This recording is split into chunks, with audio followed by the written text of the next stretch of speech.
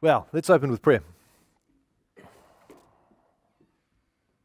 Father in heaven, we thank you for another week and another night. We thank you that we can come together and just try and think through just how it is that we interact with homosexuals and just people in general, especially in light of what we've seen with Israel in the news recently. We pray that you would just give us much wisdom.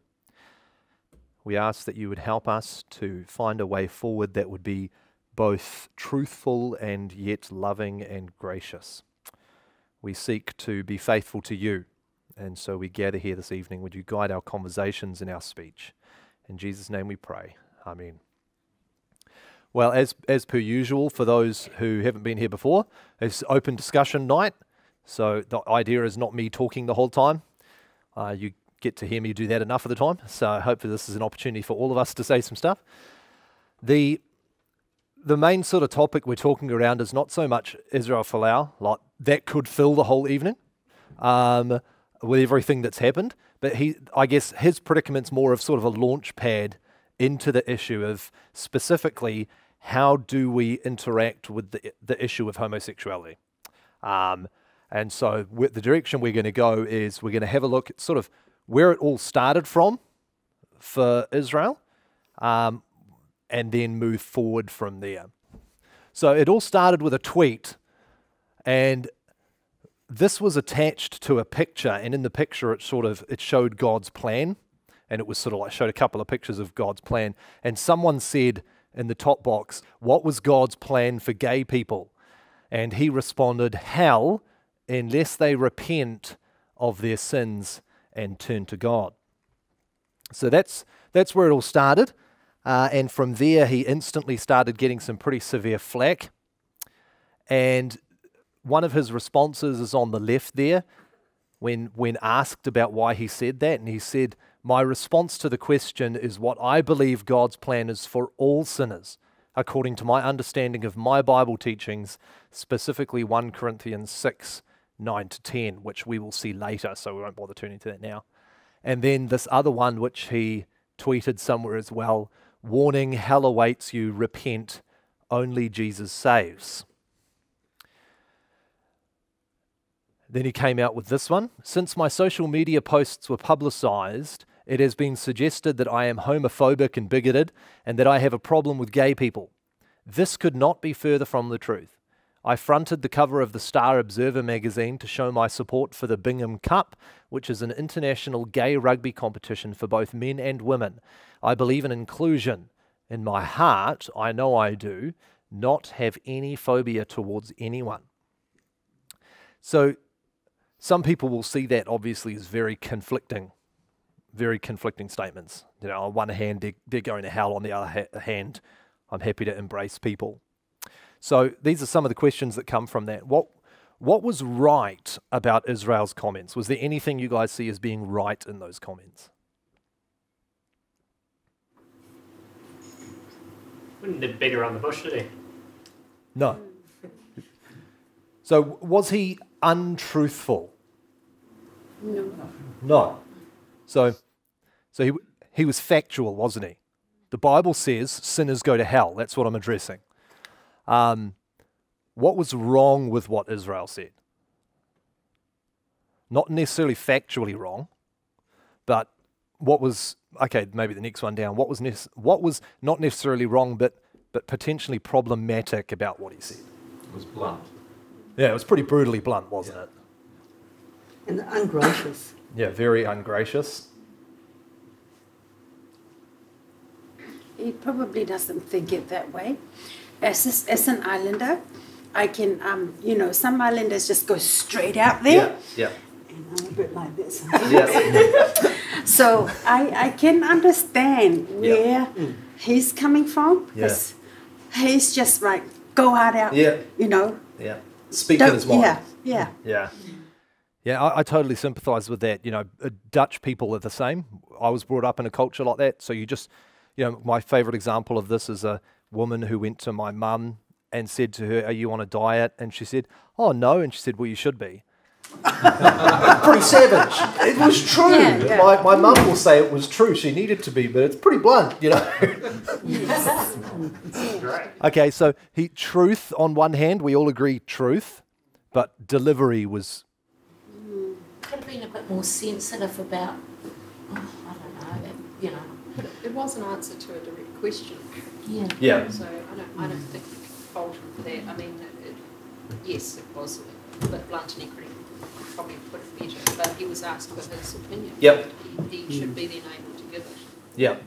Yeah, well, and I guess I should say the issue we're not aiming to go into tonight is whether he's justified in sharing his thoughts, and especially around freedom of speech and all that sort of stuff. Like, that's a huge topic. We could engage in that one just one night by itself.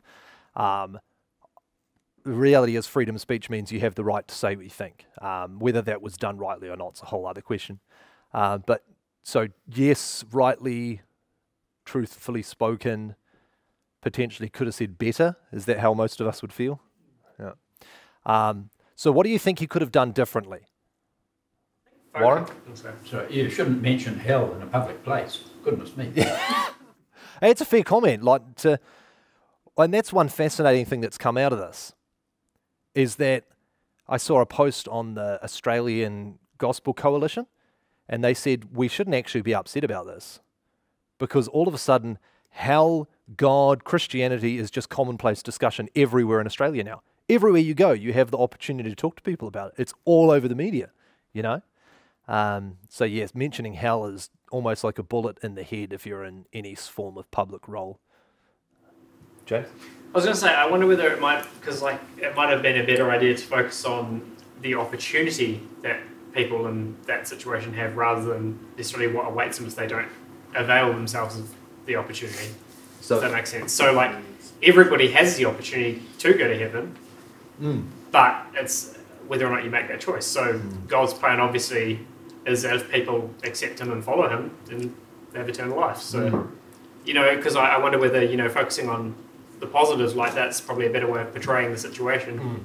But didn't he say Jesus saves? yeah, but I'm wondering whether he may start with that rather than Yeah, start so I with the think- going to hell. in the original comment, he said, hell unless they repent of their sins and return to God. So I guess it really is just the bluntness of it, isn't it? Like, you feel the edginess of the comment. But I think separating out what God's plan is for gay people against what God's plan is for all people is a bit dangerous, isn't it, really? Yeah. Because it's exactly the same situation for straight people or, Yeah. you know, anyone else. So, yeah. And he tried to address that in a future comment. Yes, I saw that, yeah. I think one of the huge problems with the question the lady asked, what is God's plan for homosexuals? Well, God's plan is not for everybody to go to hell. That's what humans have done. We've brought sin upon ourselves, and so we're going to hell. And God actively works in a plan to save people, and we have that offered to us. So it's sometimes you can get questions like this that are just really brutal to engage with. And if you fire off answers, you can get yourself in quite a bit of trouble. Logan, the media can be quite brutal. Oh, yeah. So, you know, who knows why they asked that question originally. You know, here they are baiting the guy. Yeah.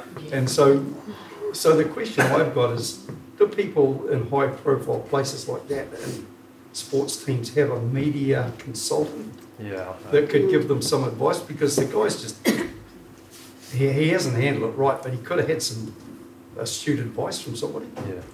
So there's the overall picture, there's a sense in which he's done some stuff really, really well, and he's done some stuff maybe not so well. So I'm not sure. I think pretty quickly, I think he got a team of sort of advisors around him and lawyers and wise people and stuff like that. So what do you think what should he not have done? That's a mouthful. Put his mouth into action before putting his brain into gear. Or praying, even. I mean, it's pretty hard to figure out what he did before he responded. It could have been that he just instantly sort of whipped out a response. I know we've probably all fallen prey to that when you get an email and you just instantly write a response and it goes horrendously bad. Or, you know, you're standing at the door as the pastor and someone says something to you and you just go straight back at them and it ends badly. But usually when you do that, you're responding to someone's emails. The audience is one or true. two. And this is a public of hundreds of thousands of followers. Yeah. So you'd want to be a little careful. Yes, it's an even bigger issue, isn't it? So I guess not responding instantaneously, praying beforehand. These are all things we can learn. Sure, we don't have hundreds of thousands of followers. Chloe? I think he could have made what he actually thinks a bit more clear. Because one point he said that they need to repent, they're going to hell. And another point he said that he includes them. I think he could have made it more obvious about what he actually thinks is what he actually thinks. Yeah, and this is a huge thing. It's really challenging when you're on the internet. But it's because in a particular context, with people reading it with a whole bunch of stuff going on in their own brains, they read it completely different than how I intend it. And some of that's happened as well. So all they see is hell and go homophobic without reading the second line, which says, unless they come to God. So it's not guaranteed. There is hope for them, you know. I think part of the problem is some people like the novelty of being outraged. And that's Yeah. There is a lot of truth to that. People love being upset and having any reason to get angry at someone about something. And it's probably always been that way, but you did it in your lounge. You know, so you'd watch some politician say something on TV or read it in the newspaper and you'd get angry at the newspaper or the TV or the rugby game, the umpire, you know, something. But now it's so fast, back and forth all the time, that people have the ability to vent themselves constantly in a public format, which is really not something we've experienced for a long time. If you go back to the early church period, it was very common because everyone would go to the marketplace to talk about stuff. So you had the same thing in a bigger reality. So let's see if we can get some biblical help on this. Okay, so Ephesians 5 verse 3 to 5.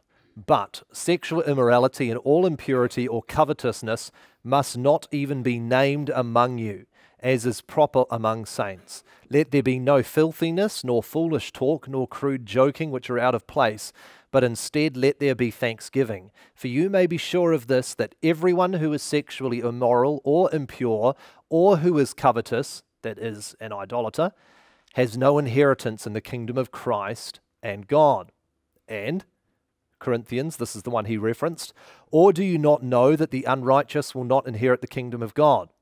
Do not be deceived, neither the sexually immoral, nor idolaters, nor adulterers, nor men who practice homosexuality, nor thieves, nor the greedy, nor drunkards, nor revilers, nor swindlers will inherit the kingdom of God. And such were some of you. But you were washed, you were sanctified, you were justified in the name of the Lord Jesus Christ, and by the Spirit of God.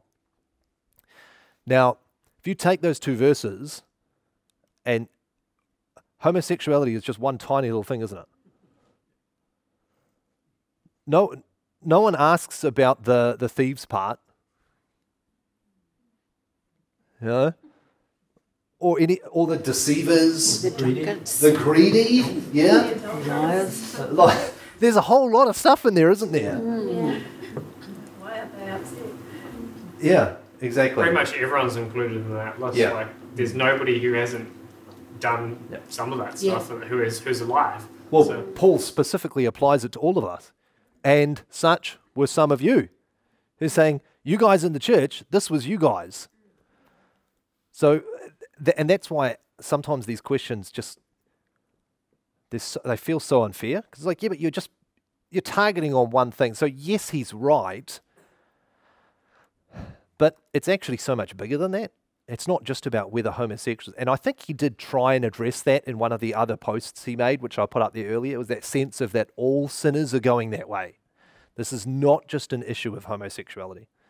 And this is a really good reminder for us when we deal with homosexual people. That on a God-me level, there's no difference between me and them. They just have a particular sin, and I had particular sins, and the need is the same. This one, I think, really highlights this point better than anything else. This is Jesus speaking in Luke 13.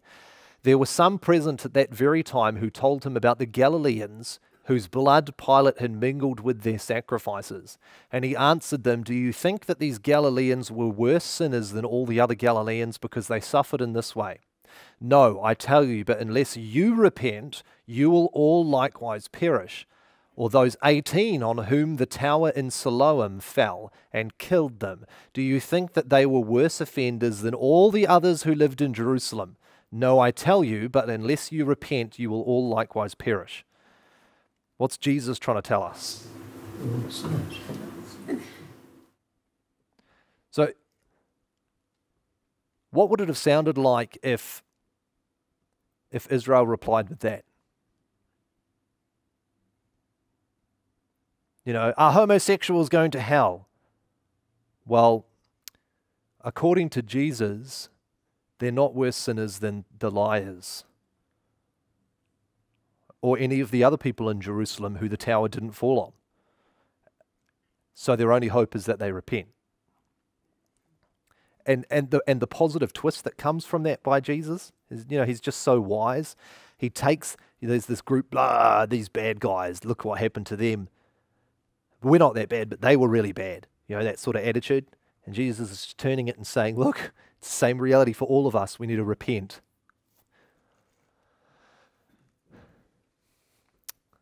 And this is where, so that's the truth of it. The truth of it is, yes, homosexuals outside of Christ go to hell.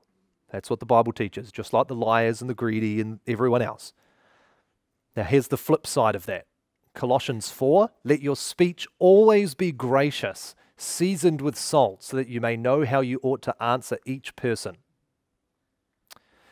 Rather, speaking the truth in love, we are to grow up in every way into Him who is the head, into Christ. Put in your hearts honor Christ the Lord as holy. But in your hearts honor Christ the Lord as holy. Always being prepared to make a defense to anyone who asks you for a reason for the hope that is in you, yet do it with gentleness and respect. Now, thinking about those 3 verses, how much of that did you see in Israel's responses? There was truth, we've said that. Would you describe it as gentleness and respect? Gracious, seasoned with salt. Love. But I think the other issue you've got too is that you talked about that other thing that he put out, and you know, the press were very careful to make sure that those sorts of ones didn't get the airing, that, you know, it was when he was blunt that they chose to share that. So it's very much twisted too. And so we do want to acknowledge at this point, and thank you, we do want to acknowledge we don't know everything Israel said. There's probably a wealth of stuff he said which is filled with graciousness and gentleness and love, and it didn't get published. And I'm sure, because I know one of the things I saw was when he put up the thing about raising money, someone put up a counter site, and that someone asked him whether he wanted it pulled down, and he said no. And he defended the person's right to do that. And he defended a homosexual person in the media. And so he's actively gone out and done that with people. I guess I'm sort of more thinking of that first statement that sort of ignited all of this. Because if that first statement hadn't ignited all of this, he wouldn't be where he is. So I just looked at that first tweet and I thought to myself, it probably could have done with some seasoning and some salt. It's amazing what just a touch of gentleness does. An example of this, I asked, have any of you guys know Zach Eswine? Yep. So he offered to critique some of my sermons once, which is always a hard thing to go through as a preacher. So I sent him one of my sermons, and he offered me like this monstrous critique. And it's pretty savage to hear. And about 2/3 of the way down, there was a break, and he wrote, "Please don't receive this badly. Read it with a smile on my face because you know I love you." And my whole attitude changed completely. I was reading through it just like beating myself up, feeling like horrible and getting angry against what he was saying. I read that and I was like, oh, all of a sudden everything's been put in context. Yeah, and so that just that touch of gentleness, and I think that's what these guys are getting at. It's amazing what you can deliver to people when you do it with graciousness and love. You know, I remember watching John MacArthur on the TV talk show once, and he's pretty hard shooting guy, and he was asked, "Do homosexual people go to hell?" And he said, "Yes, homosexuals go to hell just like every other sinner." And he didn't take a breath. He said, "But the wonderful news is Jesus Christ died so that all sinners would have eternal life because God loves them so much." And it was like, "Oh, that hurts, but I feel the balm at the same time," you know. Here's the flip side of, I guess, so you've got truth, you've got love, and you've got wisdom. Do not give dogs what is holy, and do not throw your pearls before pigs, lest they trample them underfoot and turn to attack you. What can we learn from that? It's the media. Yeah. So what do we learn from that? Media are dogs and pigs, sorry. What does that tell us? Be very careful what you say. Yeah. Sometimes you're better off Not to say anything. not to say anything. Imagine if he just didn't answer. If he had just not said anything, this would have blown away with the wind. It would have been one guy's comment. And have you ever had this on Facebook where you like see something and you're like, "Rah!" And then you stop before you hit enter and you look at it and go, "Yeah, maybe not, delete." Yeah, I do that all the time. I see something and my brain just flicks and I'm like, I just want to massacre that post. It's so disgusting. And I spew out 3 paragraphs and I'm just like, this is just a death trap. Like, delete the whole thing. Or you get the email, you're like, "Bleh," and so I write an email and then I leave it till the morning. And I read it in the morning. I'm like, well, I'm really glad I didn't send that. That's not great. See, that was the difference. With snail mail, you Yeah, might true. write an email, a normal letter, and then if you usually just don't go straight away and post it. True. So it sort of gives you time to think, will I send it, will I not? Yeah. But this is so instant that, probably better to wait for a while before you send anything, really. Yeah, and I think sometimes I guess the temptation comes from, because everything's instant, you feel like you almost have to respond straight away because people are sitting there waiting for a response. And it's probably a lot bigger pressure on him when you've got hundreds of thousands of people following you. And this is, the reality is nowadays that's part of their career.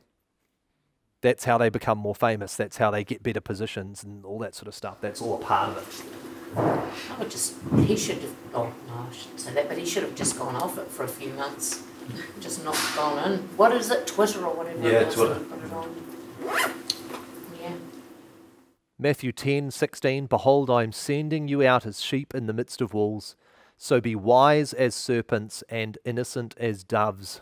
Beware of men, for they will deliver you over to courts and flog you in their synagogues." What do we learn from that? People are going to flog you. What input does this give into our discussion?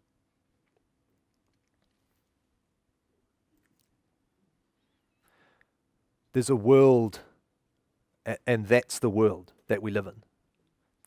This is not a first century problem only. It may look very different now, but that we're in the same reality. And so Jesus doesn't say, go out as sheep and get eaten. Does he? So you are sheep as wolves, so go out and act the sheep and get eaten alive. He says, be wise as serpents and innocent as doves. Yes, persecution's inevitable, but that doesn't mean we run around and try and find it. We don't run into a Muslim fanatical country and run around with a banner on our back saying, "Hey, I'm a Christian, please kill me." You know, we're wise and we're innocent. So I've got 5 guiding principles that we can talk through, and then 1 law. Oh, we don't like law, but this is a good law, so it's okay. 5 guiding principles. Is this person a Christian or not? So when it comes to engaging with homosexuals for us, so not Israel, but for us, the first question you want to ask yourself is this person claiming to be a Christian or not? Why do you think that would impact how you would interact with a homosexual person? If they claim to be a Christian, obviously they have to uphold certain standards. Whereas if somebody's clearly a non-believer, then obviously it's ridiculous expecting them to live their life as if they're a believer. That would be foolish. Yep. So Jesus says a good tree bears what? Good fruit, and a bad tree bears bad fruit. So if a person is claiming to be a good tree, you're within your rights of asking what question? Are you bearing good fruit? Let's have a look at the fruit. The same thing they can do to me. So if I'm claiming to be a good tree and I'm a dirty liar, and I sit up here and preach and lie the whole time, everyone is well within their right to say, wait a second, you're not producing fruit in keeping with righteousness. That's the word of Jesus. Now, how is your response going to vastly differ if the person's a Christian to if the person's a non-Christian? God? Well, if someone's a Christian, then you're going to tell them what the Bible states, saying that Jesus said not that this isn't right. And if you truly are a believer, then you shouldn't do this. Yeah.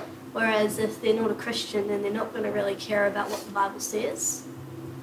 And it's probably not a good idea to open the Bible because they're just going to say, yeah, but that might not be true. Yep, so I mostly agree. We always want to open the Bible anyway, but I understand where you're going. What does the person need to hear? The two different people, what's the difference? What's the person? Okay, let's put it this way. I'm a homosexual. I come to you and I ask you, what do you think about homosexuals? And let's have a conversation. What do I need to hear? Do I need to hear how I need to live? What do I need to hear? The gospel. So because whether a person is a liar, what did we see? Liar, greedy, homosexual, all the other things, adulterer, all the other things, the need's the same, isn't it? Their need is exactly the same. So whether you're talking to the 80-year-old lovely little old grand lady on the side of the road who seems to do almost everything right in her life, or you're talking to the male prostitute, their need is exactly the same, isn't it? So you can spend all your time telling the little old lady that she needs to stop watching, God no, I was going to say Coronation Street, but someone here might watch Coronation Street. I can't think of what a little old grandma would do naughty. Maybe she covets the other old grandma across the road and she wants the other old grandma's Mercedes-Benz. You could tell her she needs to not covet. Mobile scooter. Mobile scooter, yeah. You know, she's really coveting the other lady's scooter. Souped up model. That souped up model that goes 4Ks instead of 2Ks an hour. And so she's a sinner because she's coveting. And she deserves to go to hell because she's a sinner. So what good does it do to that lady if you come up to her and tell her she needs to stop coveting? It doesn't help her, does it? Just like it doesn't help. So my mum's cousin is a homosexual. It does no good to him if I go to him and tell him he needs to stop being a homosexual. What difference does that make in eternity? Robert? Logan, I was thinking that maybe a step before the guy needs the gospel. Sure, he needs the gospel, but is he going to listen to the gospel from me? So maybe a step is, how do you actually get to the stage of sharing the gospel? Because it's got to be done in love. Yeah. So there's got to be some acceptance and non-judgmentalness going on there, and there's got to be a personal relationship, or you build a personal relationship with the guy. Yeah. And then he's not going to give you a hard time necessarily. Yeah. So I agree 100%. I guess I'm assuming that you're in a place where you can do that. I mean, talking to someone about the gospel, it's not a 2-minute thing. It's a relationship thing.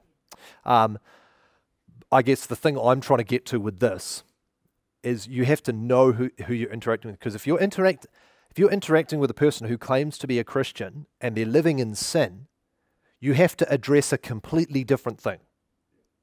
So I'm just, for example, as a pastor, if there's a person in our church who is struggling with that sin, and they're saying, I am a believer, I love Jesus, then I need to address their sin, just like if one of you guys is struggling with spending way too much money on yourself in the grossest selfish way possible. I need to address that. Why? Because I want you to become more like Jesus Christ.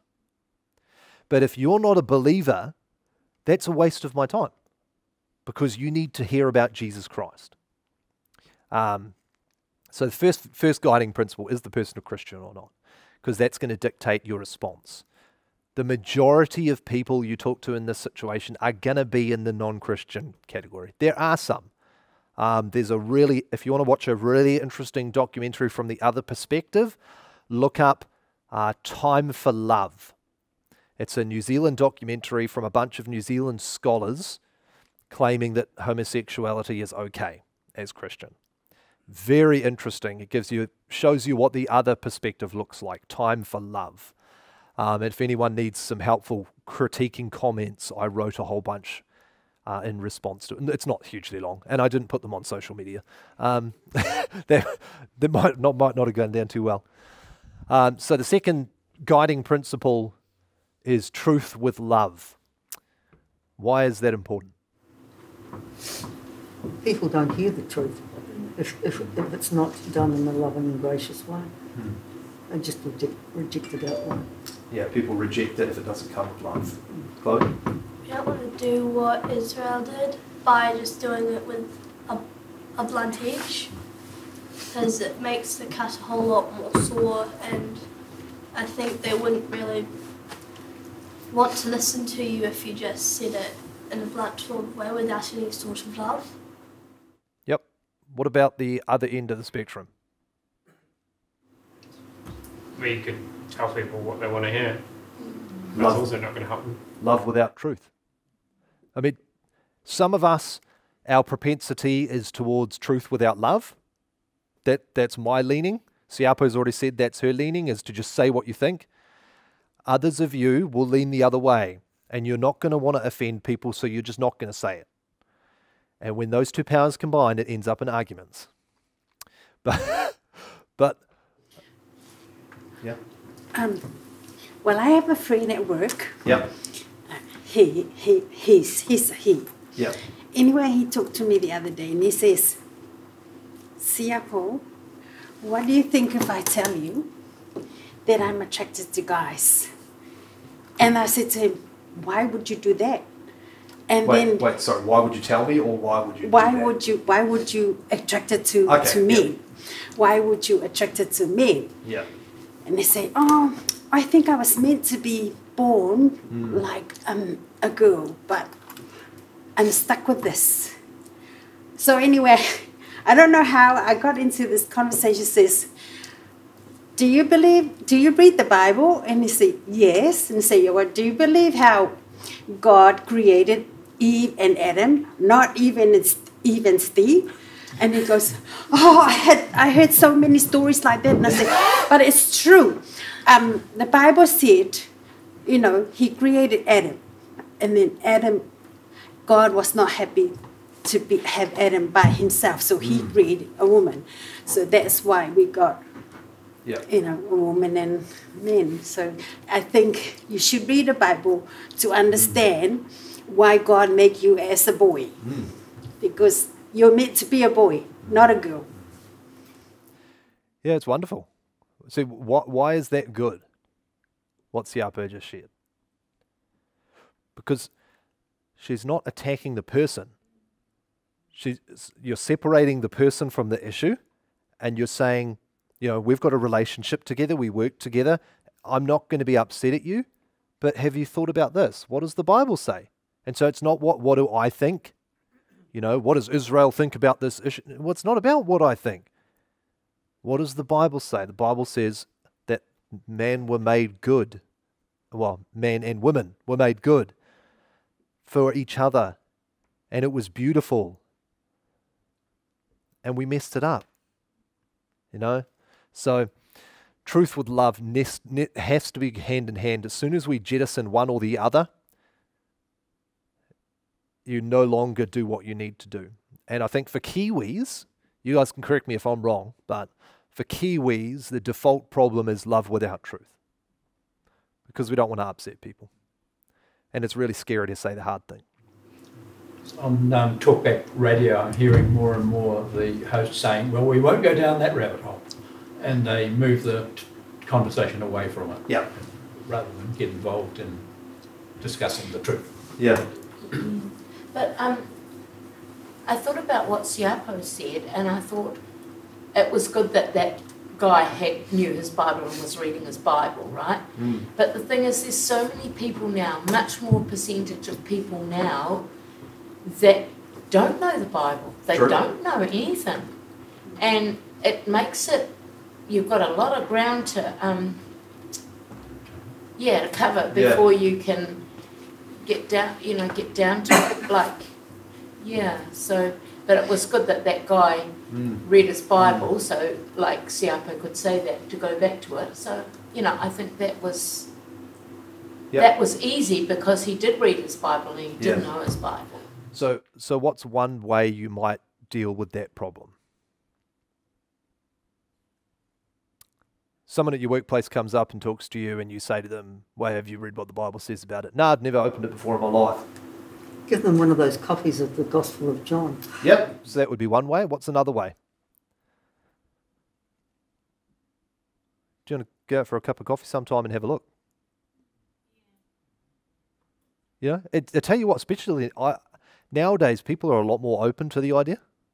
Because we've sort of moved past, as a majority, we've moved past that stage of, I went to Sunday school as a kid and I don't want anything to do with anything spiritual. People are generally interested in having a discussion about stuff. You're still going to meet some that aren't. But sometimes it's just, should we go out for a cup of coffee and we'll just open up the Bible and have a look what God says about the idea.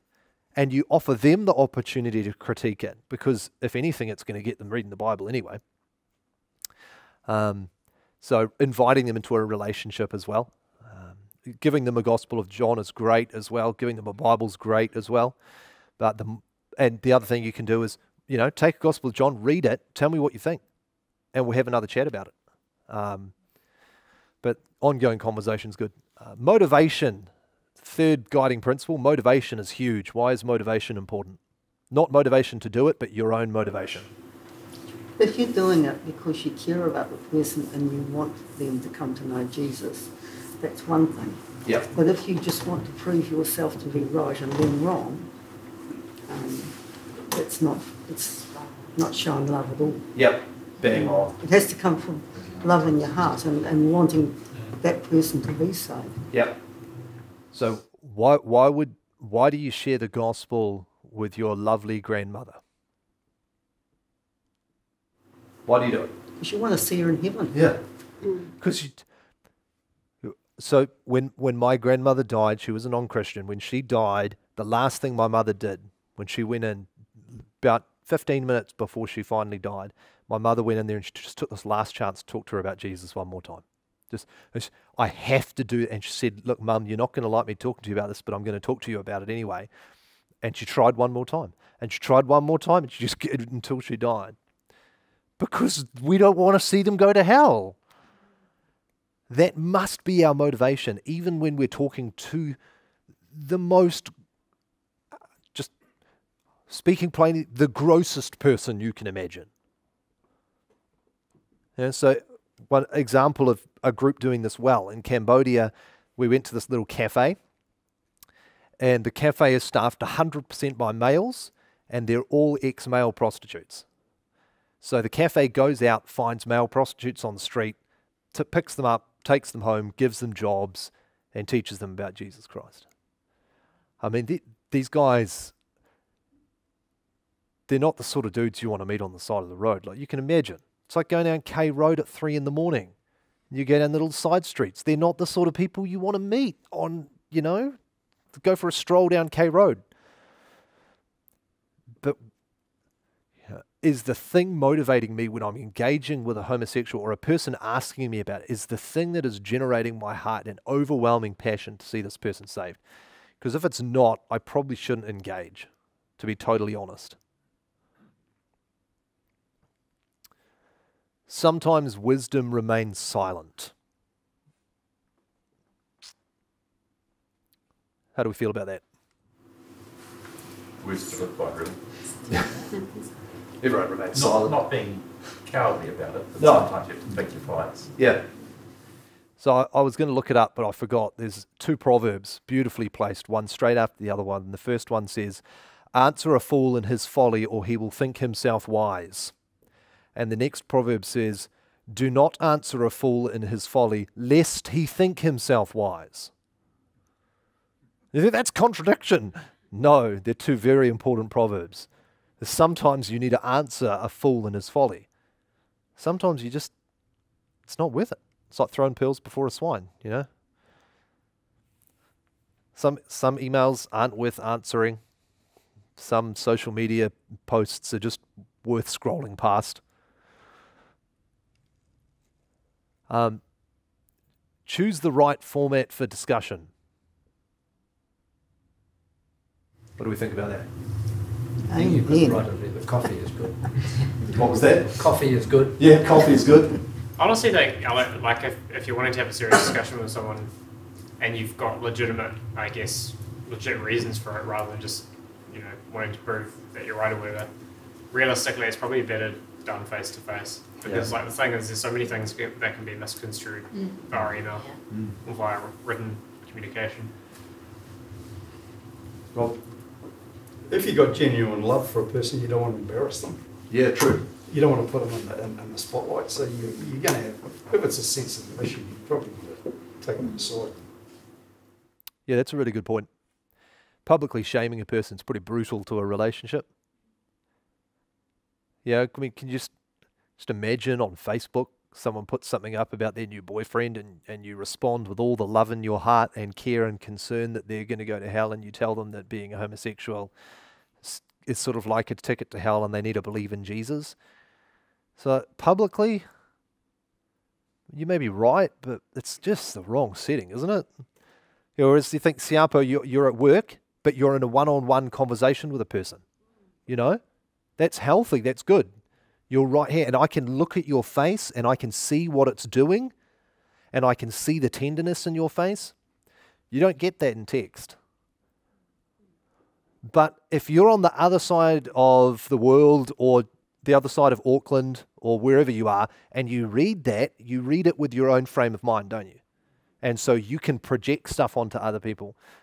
And I've had this with Josella where someone sent me an email and I read it and I'm like, whoa, I'm feeling really cut up. I'm like, I can't believe the person said it like that. And I'll go, honey, can you read this and just tell me this? And she'll read it and she's like, oh, that's not how I heard it at all. And I'm like, what do you mean? She goes, no, the person just means this. And I'm like, oh, that makes sense. Yeah. That's exactly how I felt about Israel's things when he put it on there. Just straight out. Yeah. You know? Yeah. Because, if you hear lots of Islander preachers, yeah, they just straight up. Yeah. they don't think before they say. Yeah. And so my personal opinion is just anything serious, honestly, don't touch it with a barge pole on social media. It's just not worth it. The reality is it's probably not going to do much good anyway.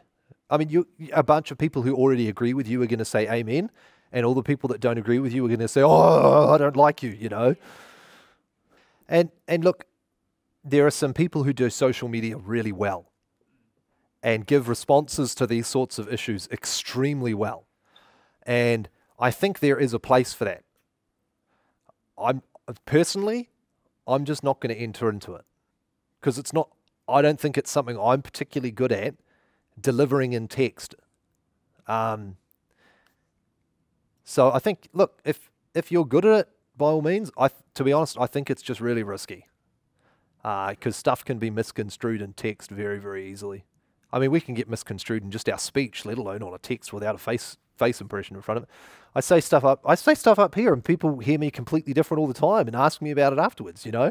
It's like, okay. So those are our 5 guiding principles to think through.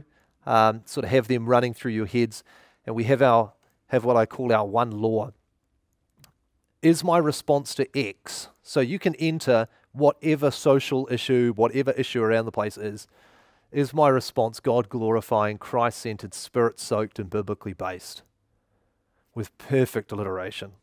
Just appreciate the alliteration for a moment. Oh, well done. No.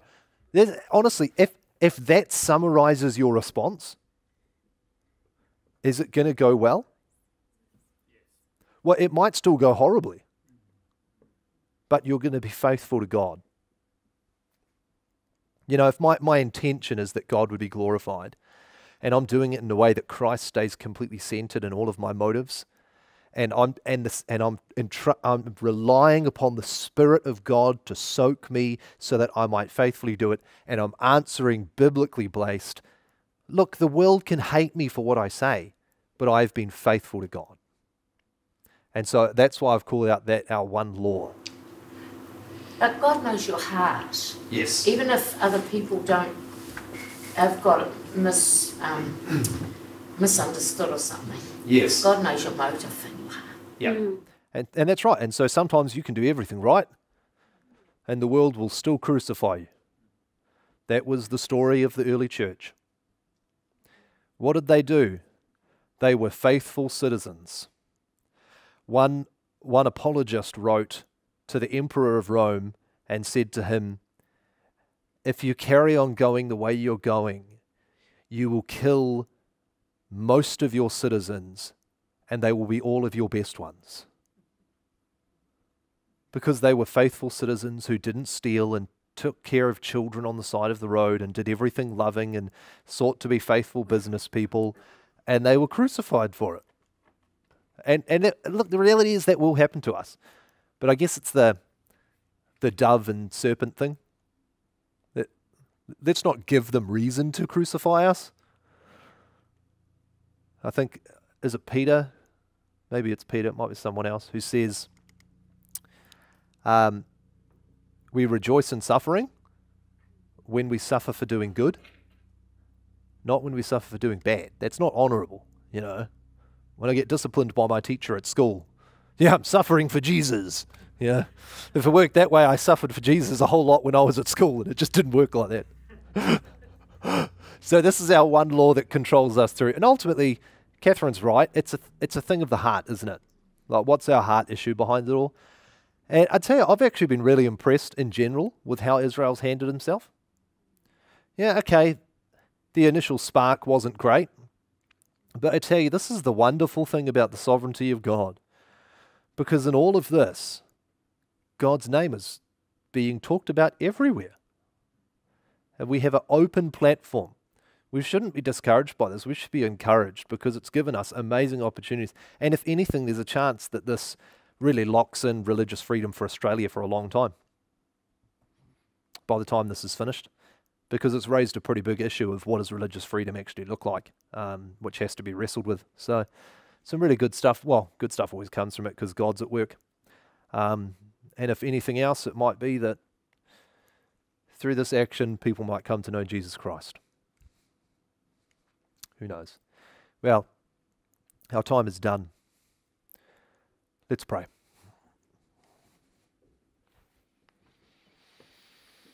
Father in heaven, we do just give thanks to you for Israel Folau. Lord, we thank you that he loves Jesus Christ.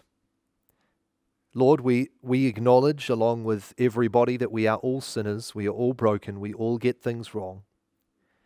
Lord, if he has acted unwisely, we pray that you would forgive him. We praise you for the things that he has done well. We pray that you would continue to use him so that your name would be glorified. We pray for ourselves, and we ask that you would give us much wisdom in these regards, that you would help us to love our neighbours, that you would help us to really focus upon glorifying God and remaining centered upon Christ and being soaked in the Spirit and being biblically based. That, Lord, generated by love for our neighbours, we would tell them about Jesus Christ. Would you give us much wisdom in this regard? Would you help us to grow in this way, that we might enter into hard conversations to the salvation of souls? Thank you for our time together. Would you keep us safe as we depart from here now? In Jesus' name we pray. Amen. Thank you, everyone.